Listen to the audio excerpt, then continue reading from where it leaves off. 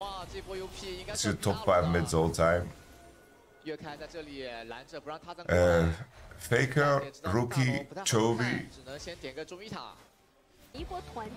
Let's think about this question more. 这一局真的是非常非常漂亮的一局，所以说两位解说老师觉得 UP 在这场比赛当中做的最好的一点会是什么呢？觉得 UP 阵容选下来，然后这把完全发挥了这个阵容该有的一个优势吧。是中上包括下路都有一定的线权，然后前面 Hacker 把该控的就是能控的全都控了。 然后也没有给到寒冰射自己的一个机会。是，我觉得你刚刚聊到最重要一个点，就是我觉得 UP 的对线在这把其实对得非常好的，包括岳开在中路频繁利用自己的这种。对 UP 这把线权利用的很好。可以看一下最后的赛后数据，25分钟。1抢的寒冰效果并不理想啊，其实。Doing B。 感觉这把对于 WBG 来说 ，Doing is the one. 因为整场比赛没有太多的，而且特别。 Yeah, it's like what all of these players have in common, right? Is that they've won international tournaments, and I can remember eras like this one where is where I'm the most.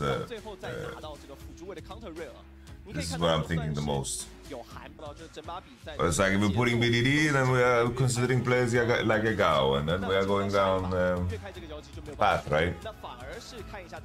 I don't know, these ones are so easy. Like these 3 homies are very easy. Zika had one amazing tournament. Like that's like if we rate by how good these players played during the World Championship that they won, I do think that Zeka had one of the best performances of all time at a tournament. Because Zeka had to do like a demon run. Like Zeka ran through every mid lane name at that tournament. Knight. So Xiaohu, Knight, Chovy, Scout, Faker. Does Chovy outrank Scout already? What already? It's like Scout has been active since when? 2017? 2016. March 2016. Like the trainee business in SK Telecom, it's trainee business in SK Telecom, right? Like, yeah, the weird thing about Xiaohu as a player for me is the fact that his best peak is him playing top lane. And this is a mid lane list. Like, we are comparing mid lane. Like, peak Xiaohu was top lane.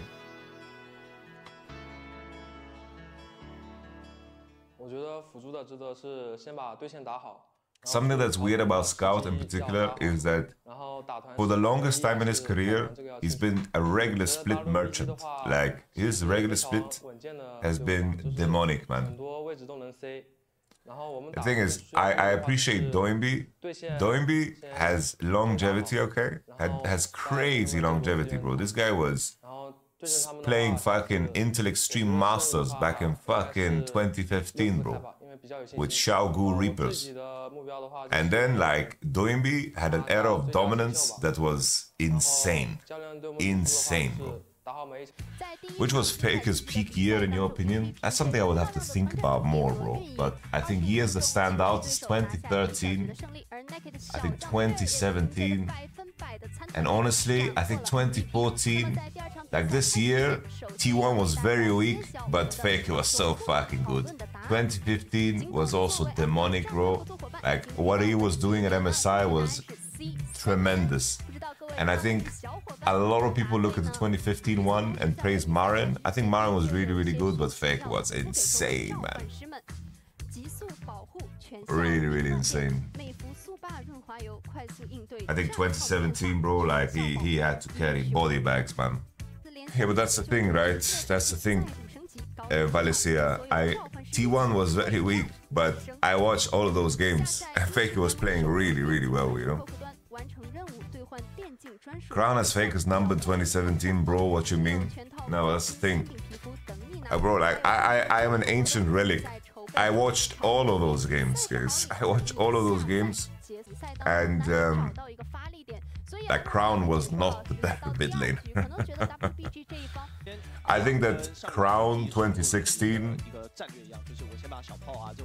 2016... Crown was insane. 2016 Crown was like really insane. It feels so sad because Pawn's career, like in terms of the injuries he suffered, like Pawn should have been the mid lane of KT 2018. And no joke, it could have been the difference between... It could have been the difference. Yeah, Samsung White Pawn. I remember Pawn Jace. It was crazy. Absolutely crazy.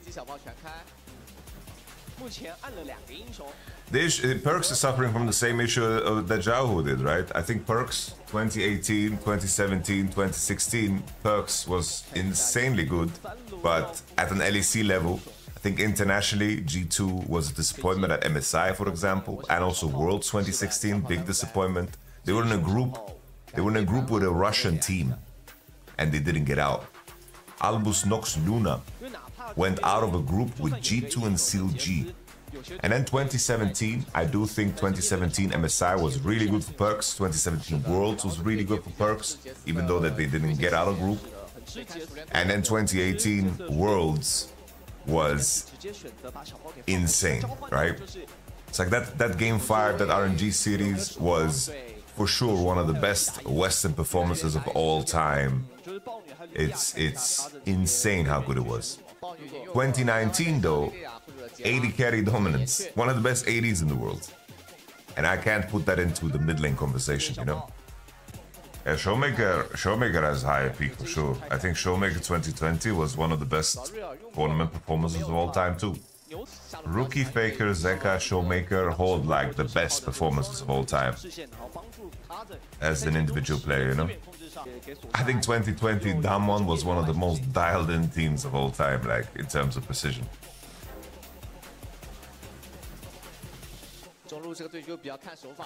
It was crazy how dialed in it is. How can you judge a player like Rookie who has been on some of the worst rosters of a GOAT tier player? Yeah, like, it's just eye test, you know? No, it's a fun conversation because we're dealing with a lot of information, right? So it's like bias is really gonna shine through.